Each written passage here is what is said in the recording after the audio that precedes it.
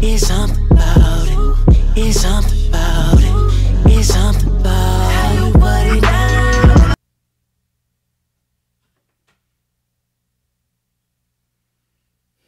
What's good, y'all? I know, I have not recorded in a while. I want to say it's been at least a week. There's been some interesting things that's happened in the wrestling world, and I've been slacking. I wouldn't say I've been slacking, but on this channel, I haven't been uploading as much as I need to be. Main reason is I've been busy with the main channel, been trying to get videos out with that. So me and Dub, we've been recording like hella crazy. So a lot of times when I get home, I'm tired after coming home from work, after editing, recording with him. I don't even get a chance to like real record for my main channel. So I'm gonna try to work on that. Definitely, I'm not gonna get to 6K with inconsistent recording schedules. So I'm gonna try to work on that. But I actually want to bring a different type of format to you guys. I want to know if you guys prefer reactions to like wrestling clips throughout the week, or you prefer straight commentary on different wrestling events or different things that happen during the week, AEW or WWE related. And that's what this video is going to be. Me just giving my thoughts on just some of the noteworthy moments of this week when it comes to wrestling, and just have a little conversation with you guys. I was going to do a reaction yesterday, but I had to work on a video. When I tried to screen record, it didn't work and it was getting too late. So I was like, screw it, I'm just going to try something different. So comment down below if you want reactions or if you prefer like a commentary type video like this one. So let's get started with how Raw kind of kicked off the week. Once again, I want to give this disclaimer. I really don't watch all of Raw or SmackDown. Only shows I really watch for the most part all the way through, I may skip parts here and there, is AEW and NXT. I didn't really watch Raw because I don't really care to watch Raw because there's not much on there that's worth watching. But I did see the clip where Seth Rollins finally turns heel. I don't know how long they planned on holding this off, but he should have been heel honestly after the Bray Wyatt Hell in a Cell match. He should have been heel then. Honestly, if you're going against Bray Wyatt in a feud where they wanted to see him as the champ, no matter who it was going to be, they were going to be heel. So they should have turned him heel then. It was getting real cringy with his promos and just his antics outside the ring on social media. It was just really cringy. He was coming off as an asshole, and I'm glad that they finally turned him heel. The promo that he delivered, you can tell that's how he feels. I don't think it was overly scripted. It was a good promo. That's how he feels. He feels like the fans have turned their back on him. And in a sense, you can say that, but at the same time, WWE has been booking him like complete dog shit, to be honest with you. They haven't really booked him as a guy that I want to see overcome the odds. When he won the championship against Brock at this past WrestleMania, even though he won it in like a cheap fashion, people wanted to see that because people were tired of the Universal Championship being held hostage. And then he had just a mediocre title reign because they kept putting him against Baron Corbin and people that you didn't really care to see. And then he ended up losing the championship to Brock Lesnar because of a Money in the Bank cash-in, which still makes no sense today why they would take the title off just to put the title back on him. And then they tried to go with the sympathetic role of this guy is getting destroyed by Brock Lesnar to try to get the title back, and no one cared. They also was forcing down the Becky Lynch, Seth Rollins like relationship. They were forcing that down our throats. It just came off cringy and annoying. And then his promos got so lame. That burn it down, that's cringy, bro. I can't even do the voice. Like I'm tired of hearing that. It works better if he's a heel. I don't believe anything that's coming out of anybody's mouth. They're talking about burn it down. No, sit down somewhere, because it's lame. It's not cool. So I'm glad that they turned him heel.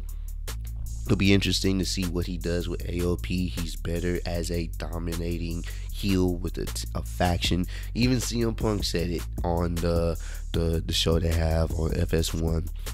He's better as a bad guy. He's not that entertaining as a good guy. He's much better as a bad guy. So we will see where things go with him. Somewhat interested. I know TLC is this Sunday. Do I give a fuck? No, because I don't really care about TLC. I may check out some highlights. If something noteworthy happened, I will definitely comment on it. I'll definitely talk about it on the channel, but I just don't care. So yeah, that's what happened on Monday Night Raw. The only thing worthwhile is him turning heel.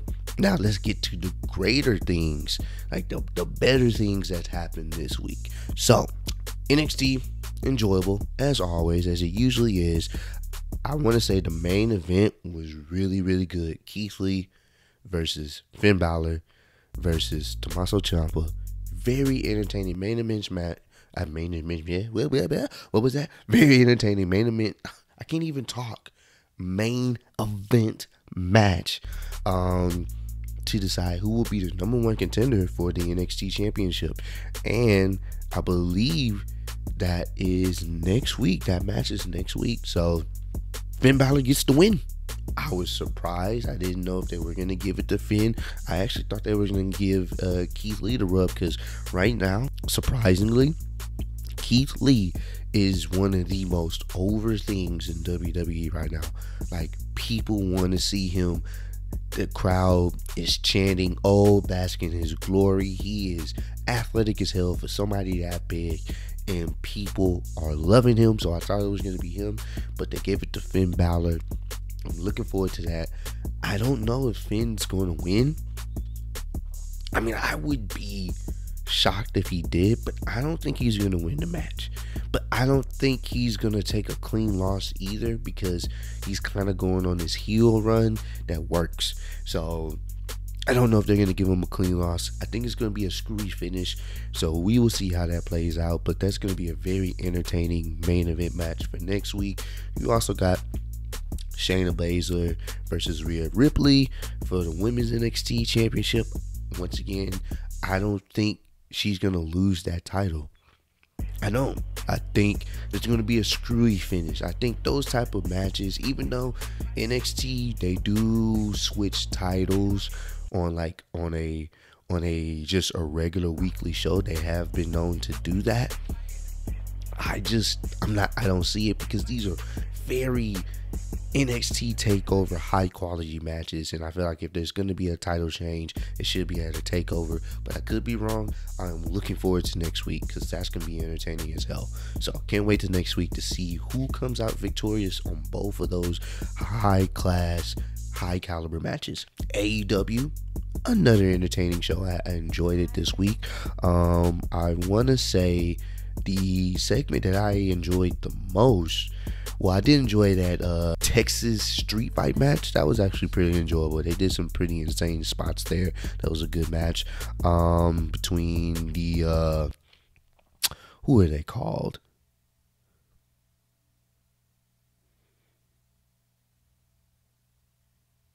I really can't think. I'm not cutting that out. I know their names. Santana and Ortiz, and I can't. I know who they are. It's just, you would think I would cut this out, but I'm not, man. I'm not doing it. I'm not doing it. I know who they are. Who are they? Who are they? Don't nobody tell me who are they. I can't think, bro. I can't think. A few moments later. The Young Bucks. I'm so stupid. You know what? This is the end of the video. I didn't even know their names. I knew their names, but I couldn't even tell you. I need to leave. So thank you for watching the video. I appreciate all the love and support, and I will see y'all on the next one. Peace. No, I'm serious. I'm leaving, bro. I'm embarrassed.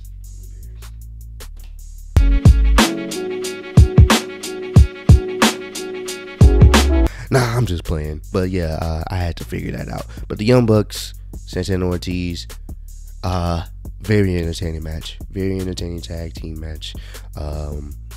And basically that was the number one contender match to see who would face SCU for the AEW Tag Team Championship. And I must say this, I've said this before, and I'm going to keep saying this.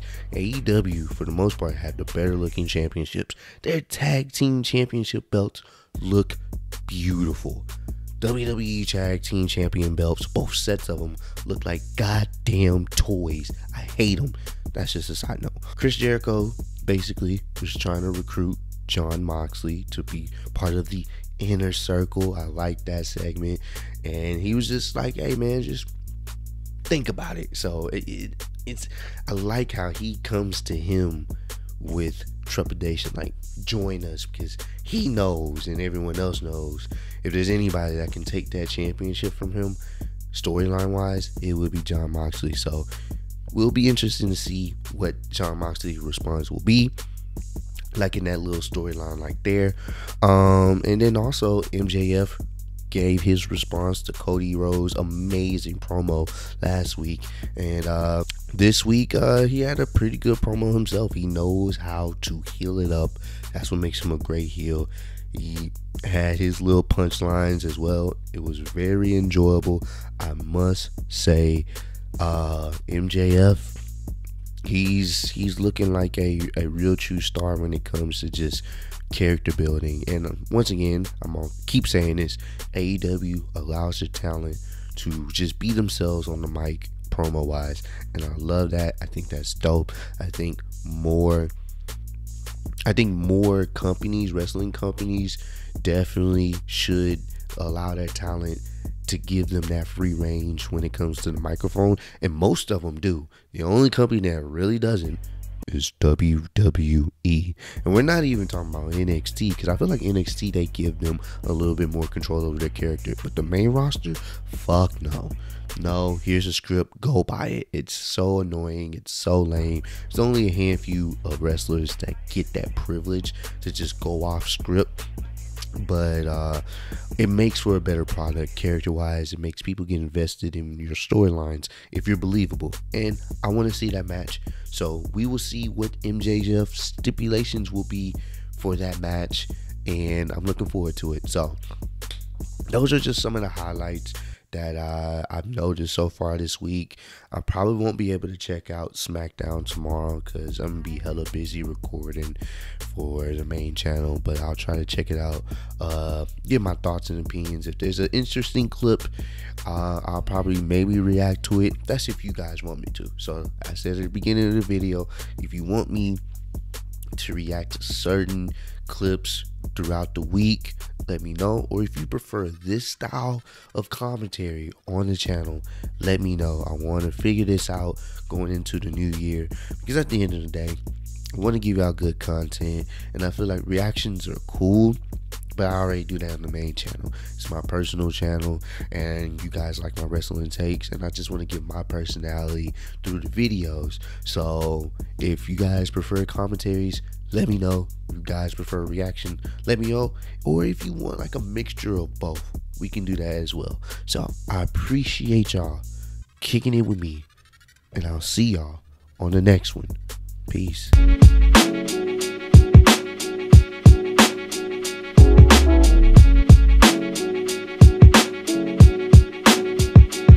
Main event match